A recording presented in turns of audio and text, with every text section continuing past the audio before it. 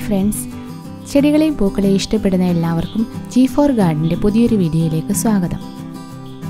കഴിഞ്ഞ വീഡിയോയിൽ plant Vault.Paiയുടെ nursery visit നമ്മൾ കണ്ടിരുന്നു.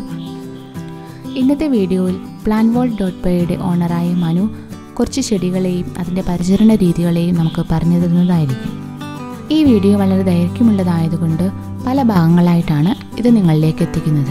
ഈ വീഡിയോയുടെ തുടർ ഭാഗങ്ങളും നിങ്ങൾ കാണുമെന്ന് വിശ്വസിക്കുന്നു. വീഡിയോ ഇഷ്ടമായെങ്കിൽ ലൈക്ക് ചെയ്യാനും സബ്സ്ക്രൈബ് ചെയ്യാനും കമൻറ്റ് ചെയ്യാനും മറക്കരുത്. അപ്പോൾ നമുക്ക് വീഡിയോയിലേക്ക് കടക്കാം.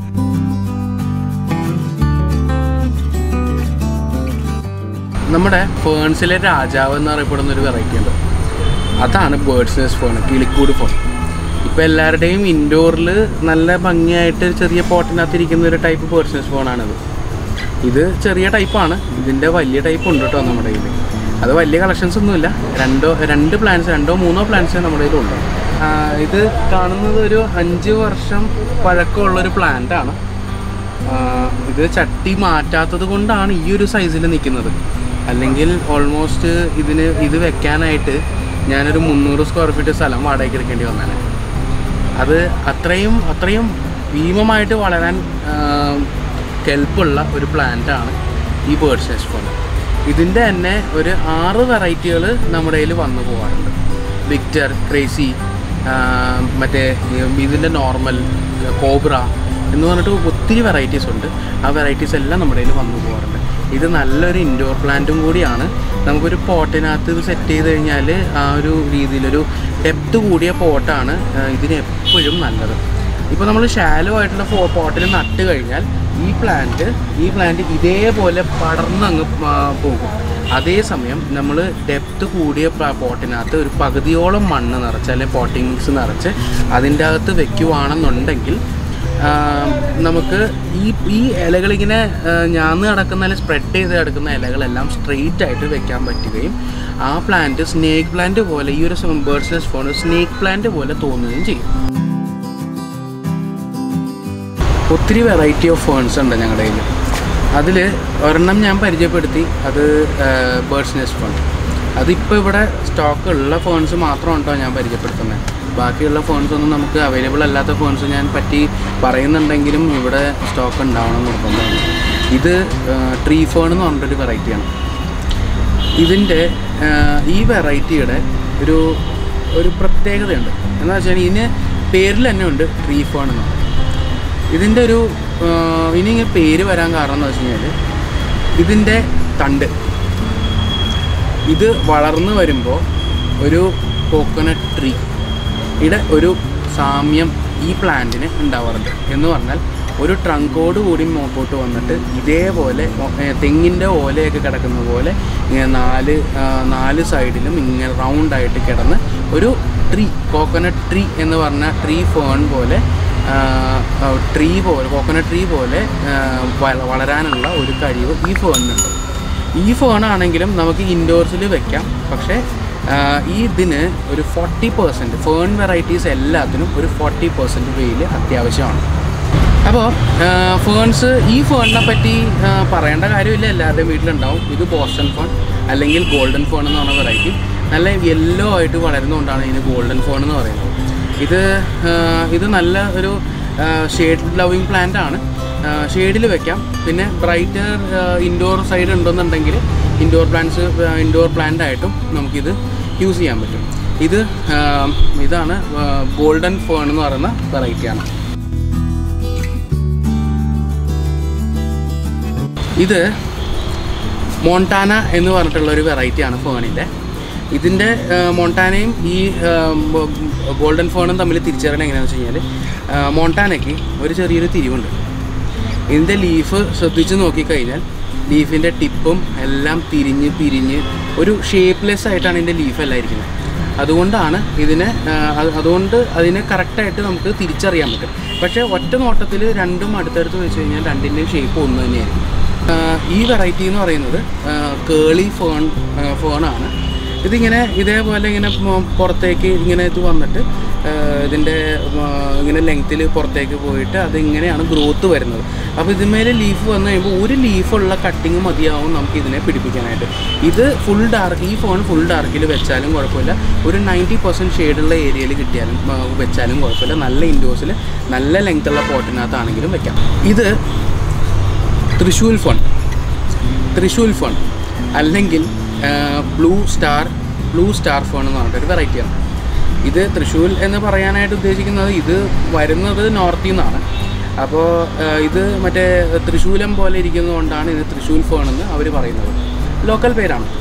പക്ഷേ ഇതിനൊരു ബ്ലൂ ടിൻ്റ് ഉണ്ട്, ഒരു നീല കളർ ടിൻ്റ് ഉണ്ടാവും. ഒരു ചെറിയൊരു പൗഡറി ടൈപ്പാണ് ഇതിൻ്റെ ലീഫ് ഉള്ളത്. നമുക്ക് പൗഡർ കിട്ടില്ല, പക്ഷേ എന്നാലും ഒരു പൗഡർ ഇട്ടേക്കുന്ന പോലെ ഒരു ബ്ലൂ പൗഡർ വിതറിയേക്കുന്ന പോലെയാണ് ഈ പ്ലാന്റ് ഉള്ളത്.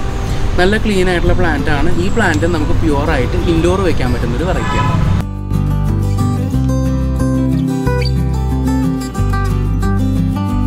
ഇത് റോക്ക് ഫേൺ എന്ന് പറഞ്ഞൊരു വെറൈറ്റിയാണ്. ഇതിൻ്റെ ഒരു പ്രത്യേകത എന്താണെന്ന് വെച്ച് കഴിഞ്ഞാൽ ഇത് വാട്ടർ ഫൗണ്ടൻസിൻ്റെ ഇടയിൽ, റോക്ക് ഗാർഡൻ ഉണ്ടാക്കുമ്പോൾ റോക്കിൻ്റെ ഇടയിൽ ഒക്കെ വെക്കാനായിട്ടുള്ള ബെസ്റ്റ് പ്ലാന്റാണ്. ഇത്തിരി ഷെയ്ഡാണെങ്കിലും കുഴപ്പമില്ല. ഇൻഡോർ ഈ പറഞ്ഞതുപോലെ ഫേൺസ് എല്ലാം ഇൻഡോറിൽ ഇരിക്കണമെന്ന് നിർബന്ധമില്ല. പക്ഷേ ലൈറ്റ് എന്ന് പറയുന്നത് ഒരു ഫാക്ടറാണ്. ഇതിന് ഈ വെറൈറ്റിക്ക് ലൈറ്റ് ഒരു 90% ഷെയ്ഡാണെങ്കിലും ഒരു കുഴപ്പമില്ല, 10% ലൈറ്റ് കിട്ടിയാൽ മതി. ഇത് പിന്നെ വാട്ടർ ലവിങ് ആണ്. വെള്ളം കുറഞ്ഞു കഴിഞ്ഞാൽ ഇതിൻ്റെ ലീഫ് ഭയങ്കര സോഫ്റ്റാണ്. പെട്ടെന്ന് തന്നെ ഇതിൻ്റെ തണ്ടിൽ നിന്ന് വെള്ളം വലിഞ്ഞ് പെട്ടെന്ന് തന്നെ ഉണങ്ങിപ്പോകും. അതുകൊണ്ട് ഈ വെറൈറ്റി മേടിക്കുകയാണെങ്കിൽ എപ്പോഴും നനവ് മെയിൻറ്റെയിൻ ചെയ്യാനായിട്ട് ശ്രദ്ധിക്കുക. പിന്നെ അഥവാ നമ്മളെവിടെയെങ്കിലും പുറത്തേക്ക് പോവുകയാണെങ്കിൽ ഇതിനെ ആരെങ്കിലും ഏൽപ്പിച്ചിട്ട് വേണം നമുക്ക് പോകാനായിട്ട്. അല്ലെങ്കിൽ ഇത് തിരിച്ചു വരുമ്പോഴത്തേക്ക് ഒരു 2-3 ദിവസം കഴിഞ്ഞ് തിരിച്ചു വരുമ്പോൾ ഈ പ്ലാന്റ് ജീവനോടെ ഉണ്ടാവില്ല. പക്ഷേ വേറൊരു കാര്യമുണ്ട്, ഇത് ഫേണാണ്. ഇതിൻ്റെ പൊടിയും കാര്യങ്ങളൊക്കെ ഇതിൻ്റെ അകത്ത് ഉണ്ടാവും, റൂട്ടും എല്ലാം ഇതിൻ്റെ അകത്ത് തന്നെ ഉണ്ടാവും. വെള്ളം ഒഴിച്ച് കറക്റ്റായിട്ട് ലൈറ്റും കാര്യങ്ങളും കൊടുത്തു കഴിഞ്ഞാൽ എടുക്കാൻ തനിയെ മുളച്ച് മുളക് പൊട്ടി. പിന്നെയും ഈ കണ്ടീഷനിലേക്ക് വരാനായിട്ട് 1-2 മാസം മാത്രം മതിയാവും.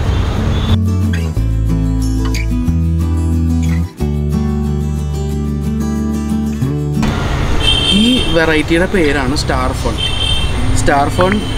ഇതിന് പേര് വീഴാൻ കാരണം വേറെ ഒന്നുമില്ല. ഇതിൻ്റെ ലീഫ് ഒരു സ്റ്റാർ പോലെ ഇരിക്കുന്നു, ഒരു നക്ഷത്രം പോലെ. ഇതിൻ്റെ ലീഫ് ഇങ്ങനെ നക്ഷത്രം പോലെ ഇരിക്കുന്നതുകൊണ്ടാണ് ഇതിന് സ്റ്റാർ ഫേൺ എന്ന് പറയുന്നത്. ഇത് നല്ല ഇൻഡോർസിൽ വെക്കാൻ പറ്റുന്നൊരു ഫോണാണ്. ഫുൾ ഡാർക്കിൽ വെക്കാൻ പറ്റും. പിന്നെ വാട്ടർ ലവിങ് ആണ്. നല്ലപോലെ വെള്ളം ഒഴിക്കണം. വെള്ളം ഒഴിച്ചില്ല എന്നുണ്ടെങ്കിൽ ഇതിൻ്റെ ലീഫ് ഇങ്ങനെ ഒരു കപ്പ് പോലെയായിട്ട് ഫുള്ളായിട്ട് ഇങ്ങനെ നശിഞ്ഞ് ഉണങ്ങിപ്പോകും. ഇത് ഹാങ്ങിങ്ങിൽ വെക്കാനായിട്ട് ഏറ്റവും നല്ലൊരു പ്ലാന്റാണ്. ഇത് ഫ്ലഫി റഫിൾ ഫേണാണ്. ഇതിൻ്റെ പ്രത്യേകത എന്താ വെച്ച് കഴിഞ്ഞാൽ പൊടിക്ക് ലൈറ്റ് കുറവാണെങ്കിലും പ്രശ്നമൊന്നുമില്ല, ഇവൻ സർവൈവ് ചെയ്യും. ഇത്തിരി ഡ്രൈ ആയിക്കഴിഞ്ഞാലും കുഴപ്പമില്ല, ഇവൻ സർവൈവ് ചെയ്യും. പിന്നെ ഇതിന് ഫെർട്ടിലൈസർ, ഇപ്പോൾ ഫേൺസിൻ്റെ കേസ് പറയുകയാണെങ്കിൽ എല്ലാ ഫേൺസിനും നല്ല പോലെ വളം വേണം, വെള്ളവും വേണം. വളം ഈ പറഞ്ഞതുപോലെ ഇൻഡോർ പ്ലാന്റ്സിന് ഇതിനെല്ലാത്തിനും ഈ ഫംഗൽ അറ്റാക്ക് കാരണം നശിഞ്ഞു പോകാൻ സാധ്യതയുള്ളത് കൊണ്ട് ഒരിക്കലും ഫേൺസിനും അല്ല ഇൻഡോർ പ്ലാന്റ്സിന് എല്ലുപൊടി, വേപ്പിൻ പിണ്ണാക്ക് എന്നുള്ള വളങ്ങൾ മേൽവളമായിട്ട് ഇട്ട് കൊടുക്കരുത്.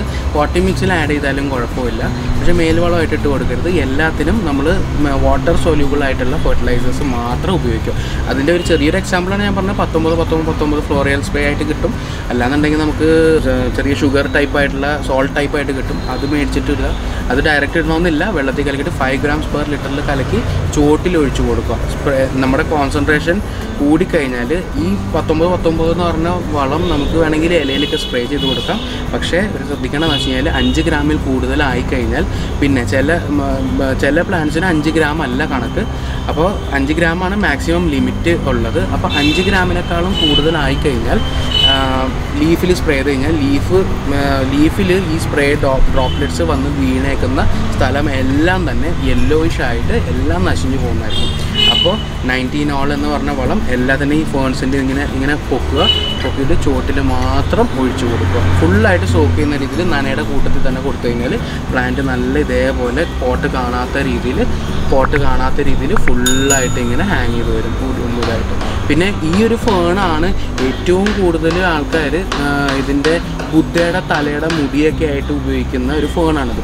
ഇപ്പോൾ ഇതിങ്ങനെ ഒരു സ്കൾപ്ചറാണെന്ന് വിചാരിക്കും. ഇപ്പോൾ കാലി പോട്ടാണ് ഇത്, ഒരു ബുദ്ധ സ്റ്റാച്ചുയുടെ ഒരു പോട്ടാണെന്ന് വിചാരിക്കുക. ഒരു ഹെഡാണ്, ബുദ്ധ ഹെഡ് അല്ലെങ്കിൽ ഒരു ഹെഡ്, ഒരു പേഴ്സൺസ് ഹെഡാണെങ്കിൽ ഇതൊരു മുടിയായിട്ട് വരത്തക്ക വിധത്തിൽ ഇത് ഹെഡിൽ വെക്കാറുണ്ട് ഈ ഫോൺ.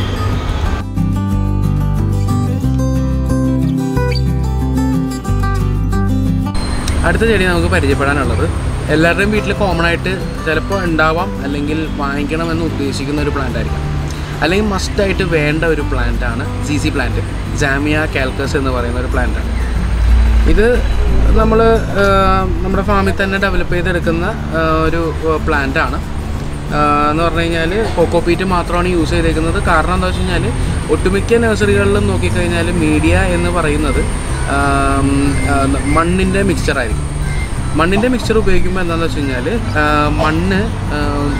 വെള്ളം, ആവശ്യമില്ലാത്ത വെള്ളം അത്രയും പിടിച്ചു നിർത്തുകയും മണ്ണ് ഭയങ്കര ചെളിയായിട്ട് വെള്ളം ഒഴിച്ച് കഴിയുമ്പോൾ ചെളിയാവുകയും ഇത് വെള്ളം കുറഞ്ഞു കഴിഞ്ഞാൽ കല്ല് പോലെ ആവുകയും ചെയ്യും.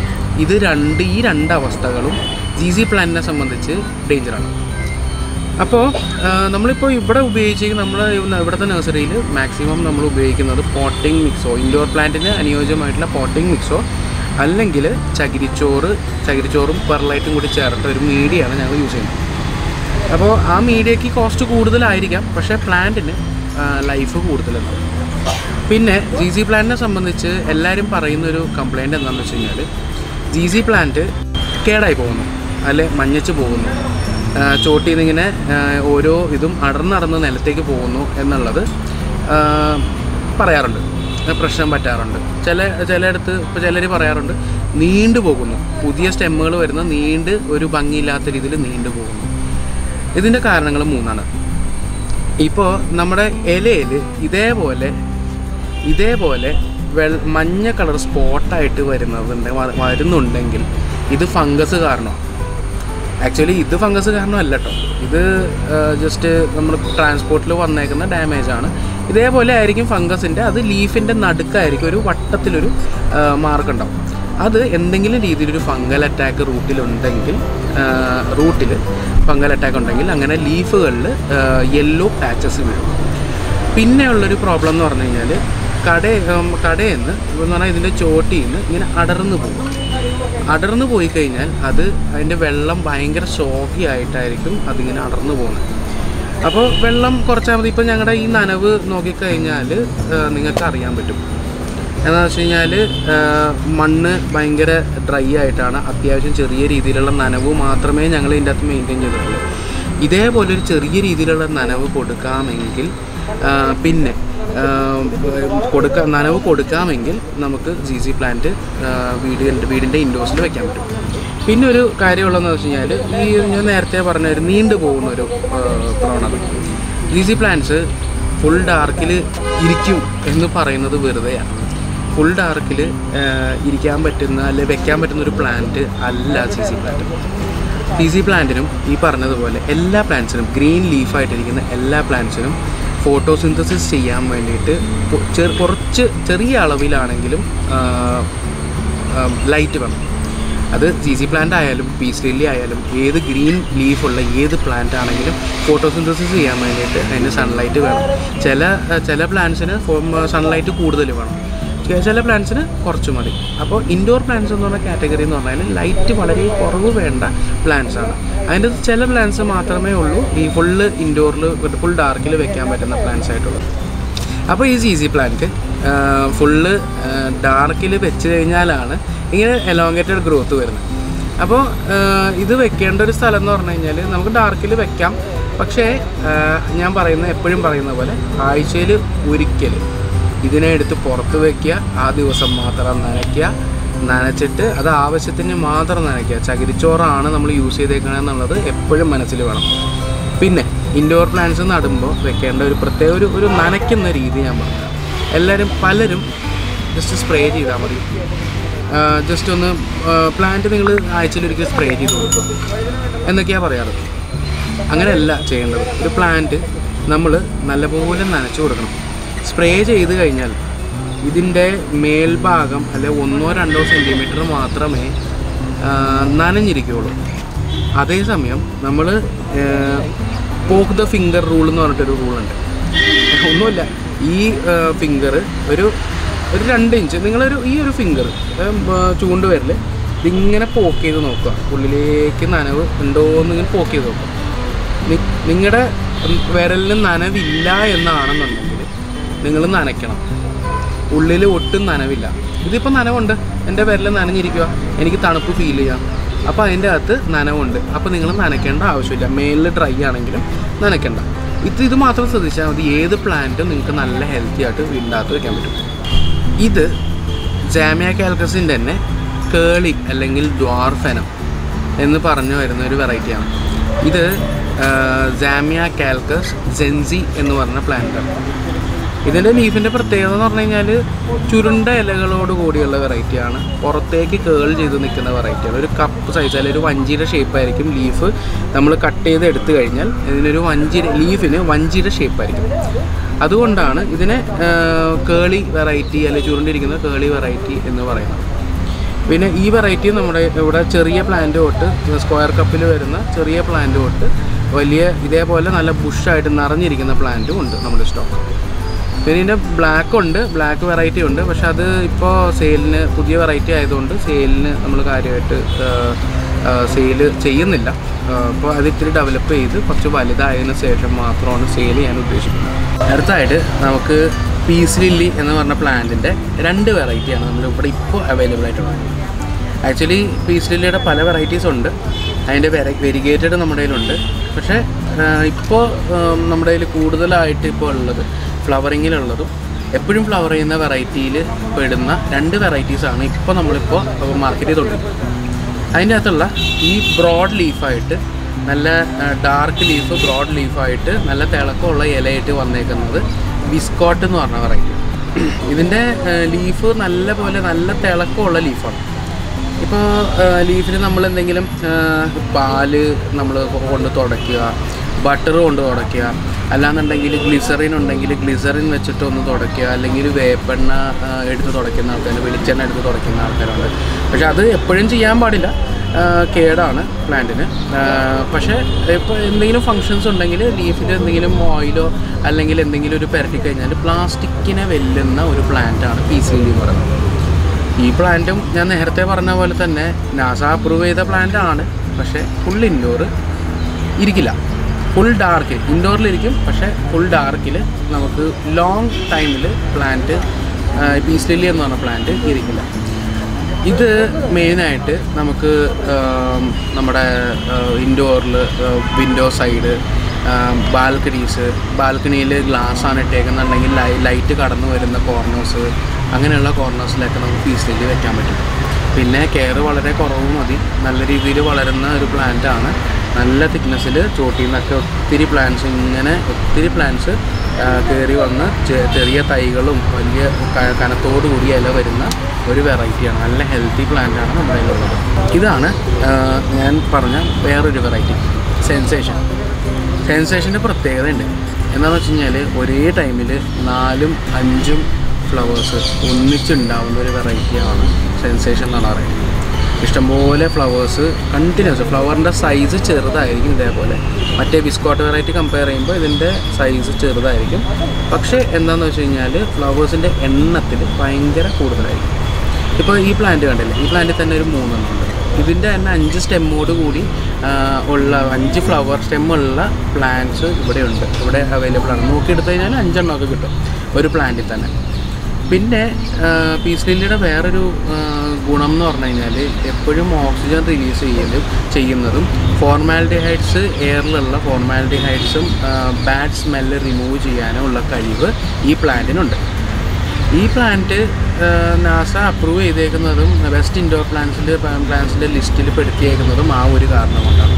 നല്ല രീതിയിൽ നല്ല ഗ്രീനായിട്ടിരിക്കുകയും ചെയ്യും, നല്ല ഇതായിട്ടിരിക്കുകയും ചെയ്യും. പക്ഷേ ഒറ്റൊരു റൂളേ ഉള്ളൂ, എന്താണെന്ന് വെച്ച് കഴിഞ്ഞാൽ വെള്ളം കുറയാൻ പാടില്ല.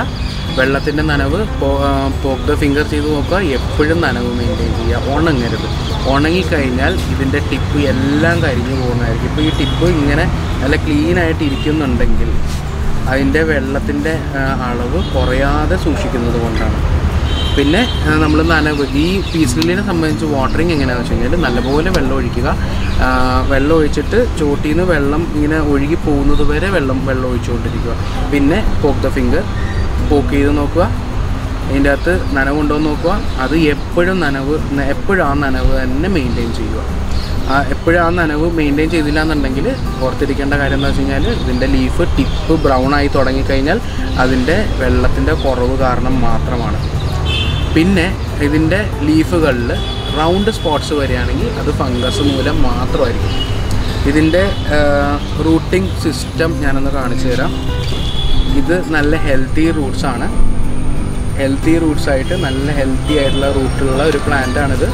നല്ല തിക്നെസ്സോട് കൂടിയുള്ളത്. ഇതിൻ്റെ അകത്ത് ഫംഗസ് വന്നാൽ എങ്ങനെ അറിയാമെന്നറിയുമോ?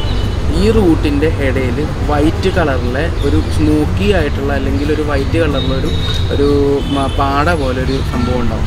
അപ്പോൾ അത് വന്നു കഴിഞ്ഞാൽ ഇതിന് ഫംഗസ് ബാധിച്ചു എന്നുള്ളതാണ് അർത്ഥം.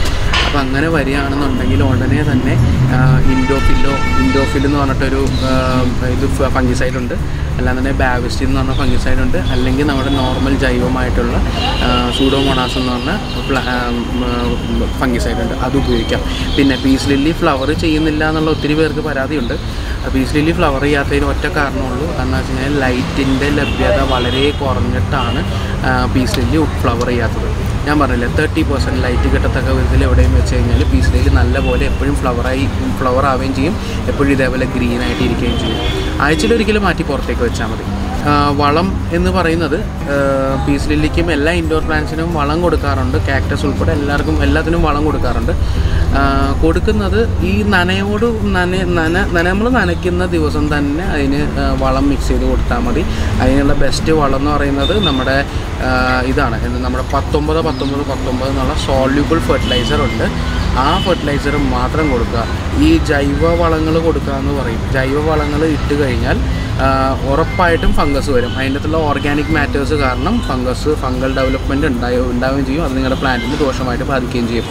അതുകൊണ്ട് 19 എന്നുള്ള ഫെർട്ടിലൈസർ യൂസ് ചെയ്യുക. പിന്നെ ഇതിനുള്ള വളങ്ങൾ ഏത് വളക്കടയിലും നമുക്ക് വാങ്ങിക്കാൻ കിട്ടും.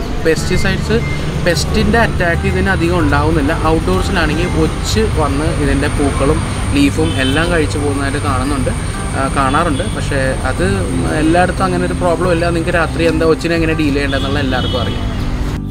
ഈ വീഡിയോ നിങ്ങൾക്ക് ഇഷ്ടപ്പെട്ടെന്ന് വിശ്വസിക്കുന്നു. ഈ ചാനൽ നിങ്ങൾ ആദ്യമായി കാണുകയാണെങ്കിൽ സബ്സ്ക്രൈബ് ചെയ്യാനും ലൈക്ക് ചെയ്യാനും മറക്കരുത്. ഈ വീഡിയോയുടെ അടുത്ത ഭാഗവുമായി നമുക്ക് വീണ്ടും കാണാം.